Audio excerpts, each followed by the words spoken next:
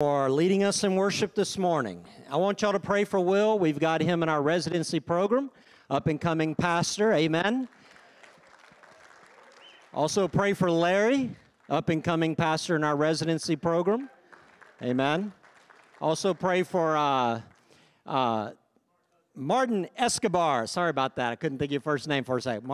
Martin Escobar. He's an associate pastor here in one of our churches. Pastor Sammy Davis, also associate pastor. I mean, if you like me, I lose count of all these pastors, and I lose their names sometimes. You can tell. And I don't know what's going on. God just keeps sending more and more people here to get trained and sent out to pastor churches or stay here if they'd like. But I feel like we're just giving away the church all the time. But the Lord just keeps sending more and more people. Amen? And we're just seeing the kingdom of God spread. So that's what we're all about. If you're wondering, that's what we Southern Baptists are all about. Amen? The Great Commission. And so this morning, we have the great honor of hearing Dr. Bart Barber, who serves as pastor of First Baptist Church, Farmersville, Texas. He's been there since 1999, I believe. So has a BA from Baylor University, and he was part of the University Scholars Program there. So he got a MDiv from Southwestern Baptist Theological Seminary, which I believe the president of that seminary is here. And so let's give this brother a hand. Dr. Bart got his doctorate from Southwestern in church history. But beyond pastoring, Dr. Barber has served our SBC in many ways, such as first vice president of the Southern Baptist Convention. He preached in the Pastors Conference. He served in the Southern Baptist of Texas Convention on the executive board for many years, including being chairman and vice chairman. He served as a trustee of Southwestern Baptist Theological Seminary for many years. Actually taught as an adjunct professor there for several years. He served on the SBC Committee on Committees and the resolution committees. He's here today with his wife and his children. You have your children here today? Okay, all right. So good to have them with us this morning. And I believe that his family serves, his wife and so forth, with the Southern Baptist Disaster Relief. And she even coordinates a major part of, I think, the Texas Baptist Men for caring for children during the aftermath of disasters. So as you can tell, I don't know Dr. Barber personally. I'm having to read all this, getting to know you, brother. And it's such an honor to have you here. And the more I read about you, there's a lot of things that drew my heart towards you. We got a lot of things in common. Surrendered to preach really at a very young age. I did the same thing. Got saved when I was 7. Started preaching when I was 12. And you were about the same line there in age. But I think you started pastoring your church as a senior in high school. Did I read that? And so that's amazing. So been serving the Lord basically all his life.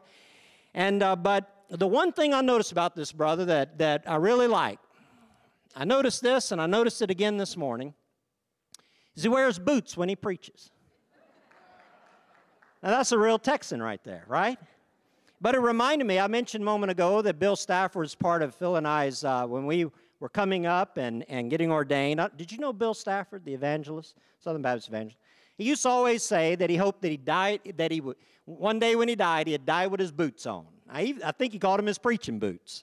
And so anyway, today, I want you to welcome Dr. Bart Barber and his preaching boots. Amen? Come on up here and bring the Word of God.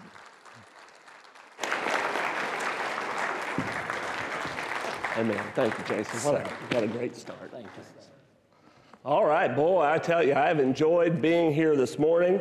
Very encouraging to me to be led in worship. Will, thank you so much, and all the rest of the team for bringing us to the throne of God. I'm going to invite you to open your Bibles to 2 Timothy, and we're going to be taking a look at the entire 3rd chapter of the book of 2 Timothy. So if you would, get your device ready or your printed Bible and navigate. And while you're finding that passage of Scripture, let me tell you that these boots were actually a gift from my church because I was born in Lake City, Arkansas. Native Arkansas, it is. And when I had been there 20 years, they said, 20 years is enough. We're going to declare you an honorary Texan. And every Texan ought to own a pair of boots. And so they gave me these preaching boots at that occasion, but I can tell you that the place I grew up, Lake City, Arkansas, it's the great lie. There's no lake and it's not a city, but that's still the name of it somehow. And so all of you are from LA, but I'm from LC. And we'll see how that works out here today. I'm blessed by the things that God causes to bring us together.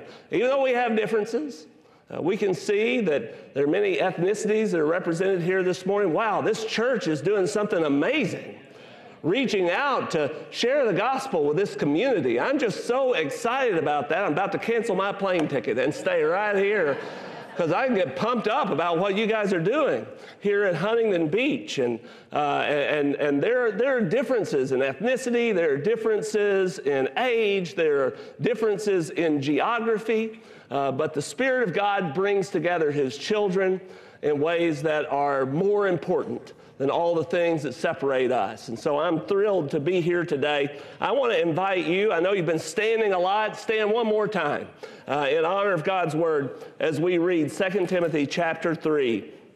But realize this, that in the last days, difficult times will come.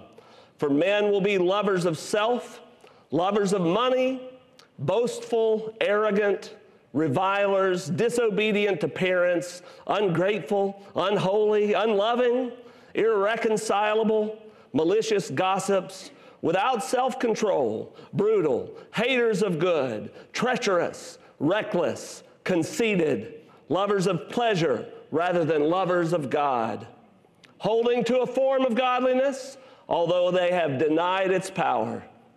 Avoid such men as these. For among them are those who enter into households and captivate weak women weighed down with sins, led on by various impulses, always learning and never able to come to the knowledge of the truth. Just as Jannes and Jambres opposed Moses, so these men also oppose the truth, men of depraved mind, rejected in regard to the faith. But they will not make further progress, for their folly will be obvious to all, just as Jannes's and Jambres' folly also was. Now you followed my teaching, conduct, purpose, faith, patience, love, perseverance, persecutions, and sufferings, such as happened to me at Antioch, at Iconium, and at Lystra. What persecutions I endured, and out of them all the Lord rescued me. Indeed, all who desire to live godly in Christ Jesus will be persecuted, but evil men and impostors will proceed from bad to worse, deceiving and being deceived. You, however, continue in the things you have learned and became convinced of, knowing from whom you learned them, and that from childhood you have known the sacred writings, which are able to give you the wisdom that leads to salvation through faith which is in Christ Jesus. All Scripture is inspired by God and profitable for teaching, for reproof, for correction, for training in righteousness, so that the man of God may be adequate, equipped for every good work. Please be seated, and let's take a look together at the text that God has given us today. There's a lot of information in 2 Timothy chapter 3, but there are only 3 commands in this entire chapter. In other words, you're told about a lot of things in what we've read, but you're told 3 things to do. And I want us to look at those today. The first one is this: you are given a prophecy and you're told to accept it. And that's right here in the very beginning of this chapter, in the very first sentence. It says, but realize this. Another way of saying that is, wrap your mind around this. Come to understand this, that in the last days, difficult times will come. God has prophesied to us that in the last days, difficult times will come. And I want you to understand that the last days here is not talking about tomorrow, it's talking about today. Difficult times are upon us today. In fact, they're stacking up so quickly, we don't even know how to process them. I mean, we've had COVID, And that's 2 years ago, and we're still talking about it. We're still trying to recover from it. We're still trying to figure out what it's done to us. And then on top of that, we've had political unrest and turmoil in our country. It's caused families to be at war, at odds with one another, friendships to be broken. Isn't it so sad that at Thanksgiving now, the news articles that you see in the newspapers are not about how blessed we are, even though we are greatly blessed, even though the per capita average family income in the United States of America is around $25,000, which may not sound like a lot to you. It'd be hard to get by on that in Huntington Beach, maybe. But the per capita average household income in Senegal, where my church is at work planning a church, is $1,000 a year. We're number 5 in the world of the richest per capita income anywhere. You would think that when Thanksgiving would come, that we'd have news article after news article talking about how blessed we are and how we ought to give thanks. But instead, you know what I see on social media and in newspapers and advice columns and whatever else? Help me know how to get along with my family, that we argue with one another about politics and about societal trends and everything else. We experience all of that. In the midst of that, we've had protests and riots break out in our cities, all over the country. And just this week, someone attempted to shoot an associate Supreme Court justice. Now, hold on. Not only is that true, but I don't think it even made it above the fold in our newspapers. The attempted assassination of a Supreme Court justice. Why? Because how can it compete with killing 7- and 8-year-olds in public schools? How can it compete with the way that in the midst of every moment when we could pull together, something seems to tear us apart? And that's all just talking about the things the world is experiencing. But then take a look at what we're experiencing in our churches. Some of what we're experiencing in our churches is that in many places, the tensions of the world are bleeding in to the relationships that we have with one another inside the church. And on top of all of that, for those of you who've been paying attention to life in the Southern Baptist Convention, and I'm not here to talk a whole lot about the Southern Baptist Convention today, because God brought me to Huntington Beach Church today, and I want us to have something that we can all benefit from today. But I just want to mention, because it affects you too. You're Southern Baptist Church, and you've seen in the news. We've had this sex abuse task force that's been released. That's something that is not just an isolated matter, just to clergy or just to churches or just to a few churches in the Southern Baptist Convention. The fact of the matter is, statisticians tell us that whether it was at home, whether it was at school, whether it was at the doctor, whether it was in an athletic program, that as many as 1 in 4 of the women who are in this room will have experienced sexual abuse at some point in their lives. Premarital counseling a few years ago at FBC Farmersville, when I sat back and looked at the tally of the year for the marriages that I had done, more than 60% of the couples that had come to me for premarital counseling, the wife-to-be had been through some kind of sexual abuse in her lifetime. Mom's boyfriend, the guy who lived next door, someone at school, an older boy took interest in them. You can understand why one of the most popular songs that's been written in Christian circles in the last few years starts with the line, "Do you feel the world is broken?" We do. But God has prophesied that in the last days, difficult times will come.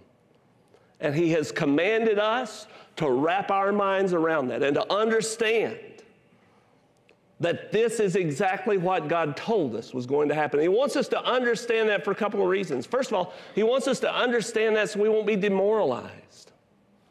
I heard somebody really wise say that expectations are just disappointments waiting to happen. I think that was your pastor who said that. preaching just a few weeks ago. Amen? And God tries to help us in His Word to set our expectations according to what is realistic. Now, our ultimate expectation is exactly where Will said it was a moment ago. Our ultimate expectation is in heaven. Our ultimate expectation is in a place where God the Father has promised that He will wipe away every tear from our eyes. A place where there'll be no more sickness. Go ahead. No more war. No more death. No more sin. No more corruption. No more abuse. And yet God has called us to have a realistic expectation of what we face today. That the prophecy of God is true and that difficult times will come. That's the first command, for you to accept that prophecy, for you to wrap your mind around the truth of that. Now, the second command that God gives us in 2 Timothy 3, He tells us that there is a pathway that people take and that we are to avoid that pathway and those people. I want you to notice what it says to us in this passage of Scripture in verse 5. After talking about some people, at the end of verse 5, it says, "Avoid such men as these." Who are these people? These people are the reason why the times are difficult. Now, I know there are all manner of natural calamities that come against us. I'm more aware of that now than ever before. Because you people have these earthquakes out here, and I'm just counting the time till I can get on an airplane and go back to where I know I'm not going to fall off into the ocean. The earth is shaken by sin as well. And yet, even in the midst of natural disasters, if people are helping, we always make it through, don't we? Man, that's why I'm so proud of thank you for mentioning Tracy and her ministry in disaster relief, but Southern Baptists are so great about going and reaching out to people when natural calamities come against them. A tornado swipes through the place, or an earthquake comes, or flooding, a river gets out of bounds, or a hurricane makes landfall. And it's like Brian Williams said on the nightly news several years ago in Oklahoma after a tornado, where he said, you know, if you're waiting on the government to come fix things for you, you're going to be waiting a long time, but the Baptist men are going to get it done tomorrow for you. And it just makes everything better. You hear the testimony from people like a man named Joe, who came from Germany and somehow found his way to Farmersville, Texas. And we had a tornado come through. And Southern Baptists at First Baptist Farmersville and other churches pulled together and went and ministered to him. And Joe had not been to church in a long, long time. We're sharing the gospel with him then, and we're continuing to do that now. But Joe said, you know, all my friends in Germany say that those Americans are selfish and arrogant and they won't do anything to help anybody else in the world. But he said, I've learned that there's a different side to that story. He said, you people have helped me in ways that I've never seen anybody help anybody before. And he said, I don't know if it's America or if it's Texas or if it's just you Christian people. I tried to explain to him what it was. In response to that, the gospel of Jesus Christ moves us to be people who help other people. But my point is just to say, natural disasters can come against you, and when people show up in the name of Jesus Christ to help you through that calamity in your life, we make it through okay. But when we start biting and devouring one another, even if everything else is okay, it's a difficult time for us to go through. God pointed out to us that the thing that will make these difficult times come, in verse 2, he says, it's because of what men do. And he described what was wrong with them, and it's something that we see in the world all around us today. First of all, he said they love all the wrong things. He says, men will be lovers of self. Esteem yourself. Respect yourself. Care for yourself. love yourself, placing all of the emphasis on their own egos, lovers of money, lovers of reputation and superiority because they're boastful and they're arrogant. It says later on that they're people who are lovers of pleasure in verse 4 rather than lovers of God. Some people love all the wrong things. When love wins, it's only a win if it's the right kind of love. If you love all the wrong things, love can lead you in difficult times. It said also that they were folks who protest all the wrong things. They're against all the wrong things. Look at what he said. He said, they're revilers. That's a word that means that they are against giving honor to God. They're against God. They're against their parents, disobedience to parents. They're against gratitude. Because listen, if you were in favor of gratitude, you'd love God and your parents. Give thanks to them for the things that they've done. But these folks are ungrateful. Because gratitude means giving credit to somebody else, and they love themselves. They give credit to themselves for everything that they do. He says that they're unholy. They hate holiness. They hate love, where it says unloving in verse 3. That's talking particularly about the kind of love that binds a family together. They're contrary to that love commitment that makes family last. They're opposed to that. I'm sure they're willing to receive it, but are they willing to give it? Are they in favor of sacrificing themselves to provide love to those who need it from them? They're against reconciliation and forgiveness. He says they're irreconcilable. You ever know anybody like that?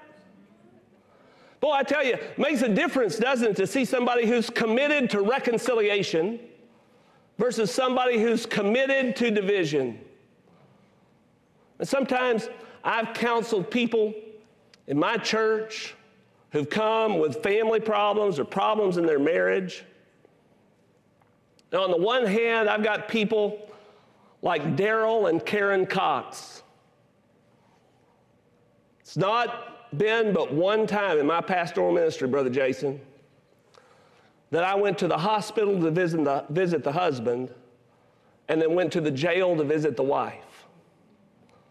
But Daryl walked out of his house one night and took a shotgun blast to the liver from a fella, and they figured out pretty quickly that it was his wife's boyfriend who had lost his mind and had gone and thought, I'll get rid of him and then I'll have her.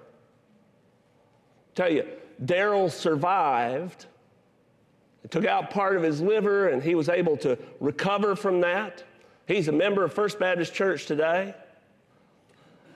And Karen was exonerated because she didn't have anything to do with putting the boyfriend up to this. And Jesus put their marriage back together. Amen. And they stayed faithful to one another all the way up until her death a couple of years ago. They were committed to reconciliation and to making it work. And then sometimes I have people come in and they say, well, the love's just gone. And you can't get them to forgive the grievances they have against one another. And when I think about them and I think about Daryl and Karen Cox, makes me mad sometimes. They forgave all of that. And if you think about what Jesus has forgiven you, he forgave you all of that. And yet, we get to the point where we're against forgiveness. We're against reconciliation. We don't want to give because we love ourselves. We protest against the idea of reconciliation. We gossip maliciously. We're against self-control, control of our tongue, control of our appetites. Increasingly, there's an attitude in the world around us that self-control and self-denial are bad for you when they're the prescription from God to help us to live the life that is not difficult. And so all of these things, the Scripture says, are the pattern of living, the pathway of living of men who sow destruction and trouble everywhere that they go. And he said, you have to avoid them. Listen, you preach the gospel to people who are on the wrong pathway, but he said there are things you have to be careful about too. Because he says, listen, they're looking to enter. Among them are those who enter into households, enter into churches, enter into communities from all sorts of directions. They enter, they take captives, they captivate weak women, weighed down with sins. There's a particular thing going on here in the church at Ephesus to which this is addressed, where women are falling prey to the teachings of some men who are doing all of this. But if you don't think men can be captivated by people who share error, then you and I know different men, I think. But here in Ephesus, he says they're coming in, they're captivating weak women who are weighed down with sins, who are led on by impulses, who are always learning but never able to settle on truth. He says that they're people who they enter, they hold captive, they rebel, they lead people in rebellion. He talks here about Jannes and Jambres. It's a fascinating story about the magicians who opposed Moses in Egypt. He said they're just on a team. They don't care about what truth is, he says about them. They'll oppose the truth because they have a depraved mind, and they'll do whatever it takes to serve their team, to serve their party, to serve the jersey they're wearing, because they were on the Egyptian side. Even when they saw the greater power of Yahweh, even when they saw the things Moses was able to do, they stayed loyal to their team instead of loyal to the truth. And he said, these people who come in and make life difficult are people like that. But he gives the promise that they are not going to win in the end. We thank God for that. So you're commanded to do two things. You're commanded, or so far you are, you're commanded to accept that prophecy and to know that life is going to include some difficulties.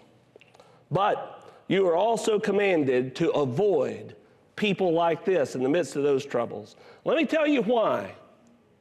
Because when they enter and when they take captive, we've read lots of things about what's wrong with them. But it's trying to explain to us that you have to be careful about what people will do to you.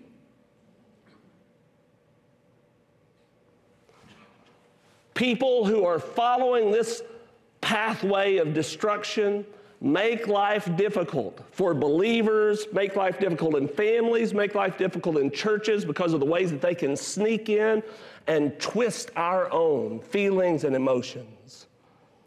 Get us swept up into controversy, get us swept up into hatred and division with one another, get us swept up into their doctrinal compromise, and cause us to consume ourselves. But there's a third command here. After hearing about a prophecy to accept and a pathway that people have chosen that we are to avoid, God has commanded us to find a place where we can abide. He tells him to continue, to remain. Look with me, if you will, at verse 14. Paul says to Timothy, you, however, continue, remain, abide in the things you have learned and become convinced of.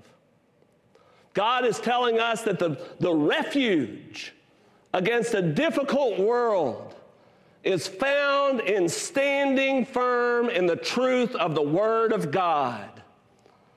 That He has given to us a safe place. Look at what Paul says about the difference between remaining in God's Word and being swept away by the things that are in the world around us.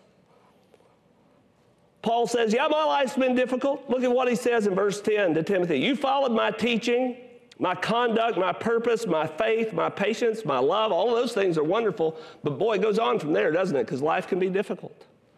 My perseverance, my persecutions, my sufferings, such as happened to me at Antioch, Iconium, and at Lystra.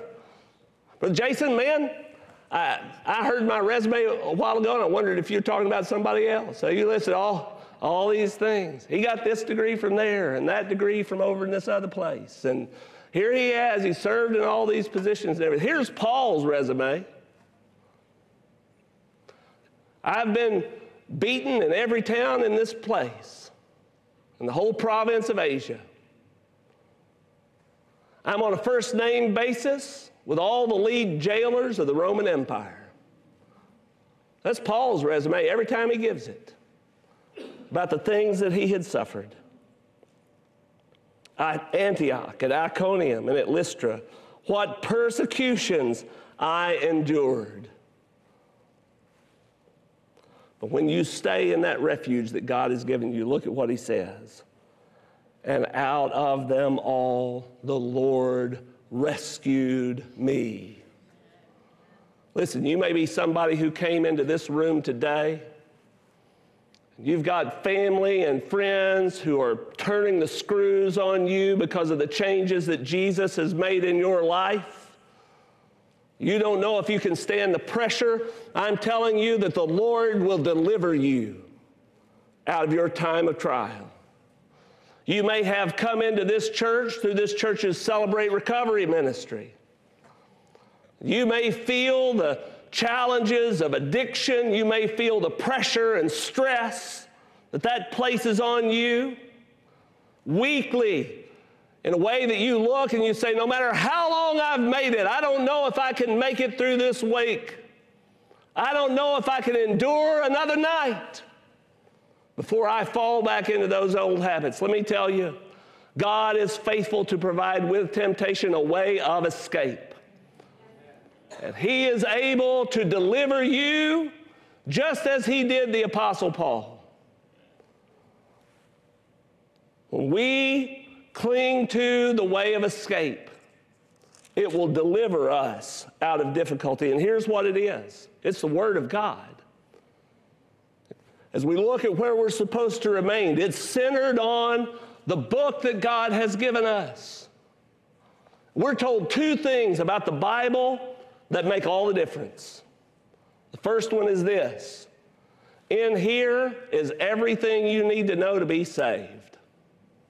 Look what he says. He says, continue in the things you've learned, verse 14, and become convinced of, knowing from whom you've learned them, and that from childhood you have known the sacred writings, which are able to give you the wisdom that leads to salvation through faith, which is in Christ Jesus. He said those sacred writings will make you wise to salvation. Man, I loved hearing the similarities of our story, Brother Jason, because although I get embarrassed to tell people this, when I tell them God saved me when I was 5, almost 6. Because I know we've all seen churches that have taken kids that were way too young to know what they're doing and just ran them through the baptistry and dunked them and counted them as numbers. And I get a little nervous about telling people 5-year-old conversion, because I know some of y'all in a congregation this big got to be a little bit judgy, you know? And you're sitting back there and you're thinking, I bet that wasn't true. I don't know. They shouldn't have done that. He was way too young for that. Well, let me tell you what I think made the difference. I had a mama who started teaching me from when I was little. In fact, can I tell you something? Can I tell you something about that? I know that I am the only person in this room that's got a tie on, except for my brother-in-law, Matt. And I know that I have violated probably California Penal Code in some way or another by wearing a tie to a meeting like this. But they tell us that my mom's in the last weeks of her life due to Alzheimer's. And she loves her preacher boy in a tie. And blue is her favorite color. And when I show up dressed like this, sometimes she knows who I am. And so I'm wearing this in honor of her today. So Mom started teaching me early on. And then the other thing is, I went to a little bitty poor church way out in the country. That's where I grew up. And, you know, we'd have to say the nearest town is someplace you never heard of. And at that little church, we didn't have enough money to do anything extra with the kids. And so our plan for the children was simply this. Mom put us in our pew, sat us there, went to sing in the choir, and it was just like Pavlov and that bell with those dogs. She had trained us that meant that we would die if we continued to make any noise whatsoever in the midst of that congregation. And she has the amazing ability to sing Jesus Loves Me while giving the evil eye at 20 yards. You know, just make your blood run cold in your veins. And so as a result of that, from when I was very young, unable to do anything else, I sat and listened to the proclamation of the Word of God about my sin and my Savior and my need. And God brought me, even at that young age, to a comprehension of the truth of the gospel and my need for it. Because ultimately, you don't need to achieve a grade level. The Scriptures contain everything you need to become wise to salvation in Jesus Christ. The Scriptures don't contain just that, because there's some people who look and say, well, in the Bible you've got what you need to get saved, but all that other stuff, it may be right, may be wrong. We're going to pick the parts that we think matter to the gospel, and we're going to pick the parts we think don't matter to the gospel. No, there's more to it than that. He says in verse 16, all Scripture is inspired by God, every word of it, every book of it, every chapter and verse of it. In fact, I've got strong feelings about the maps in the back. I think they may be pretty good too.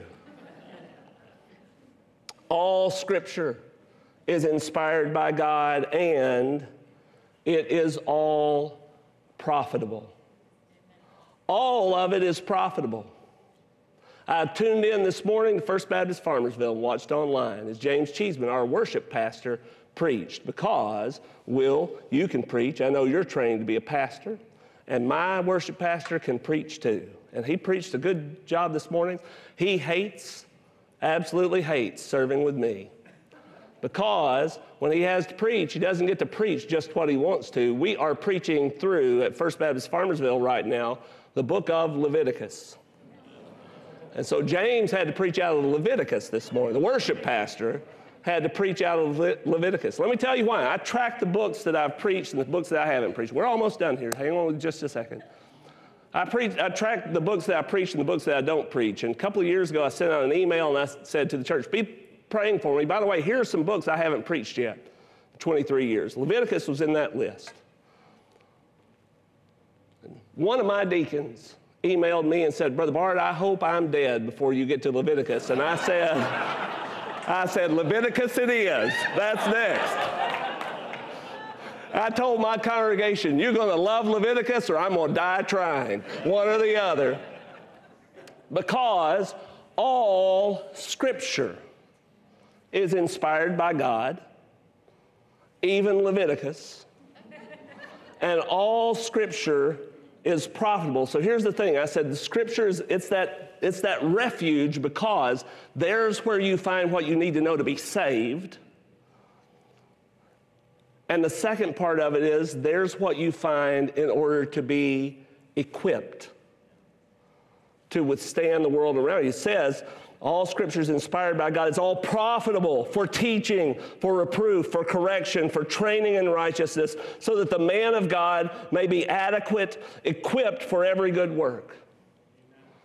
And so when you face difficult times and you encounter difficult people and you're not sure whether you can make it, I'm telling you that the answer is in here. The answer is in here to deliver you out of the domain of darkness and into the light of the truth. And if you've never accepted Christ as your Savior, let me tell you something. In 10 minutes, I knew Huntington Beach Church knows how to show you the way. You come and you talk to this pastor. You do it today because you don't know what tomorrow holds in difficult times.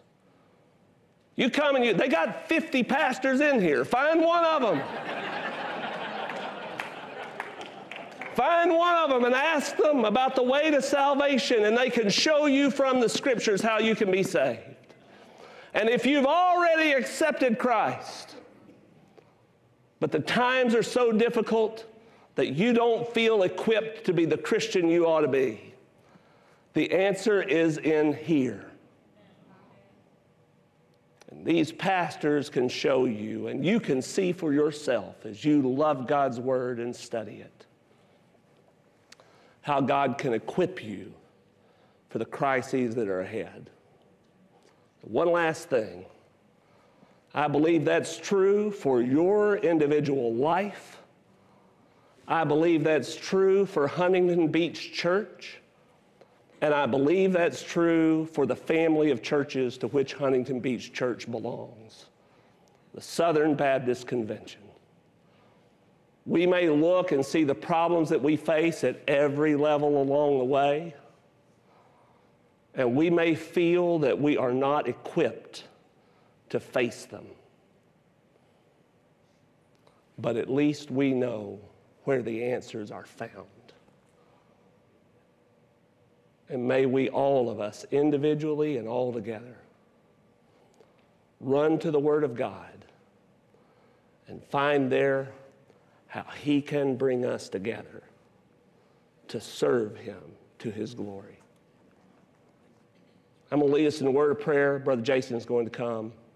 Father, I thank you for the truth of Scripture that tells us what to expect and tells us what we can do about it. Lord, may your Spirit reach into the hearts of anyone here who does not know you and call them in the midst of the difficult times around us where life seems unbearable to come and find rescue and refuge in you. Strip away from them their pride. Strip away from them their love of themselves. And draw them, Lord, to yourself, that they might find healing and wholeness and truth. And strengthen your children. Raise up your church in the truth of your word, that we might be equipped to face these days. In Jesus' name we pray. Amen. Amen. Pastor. Thank you.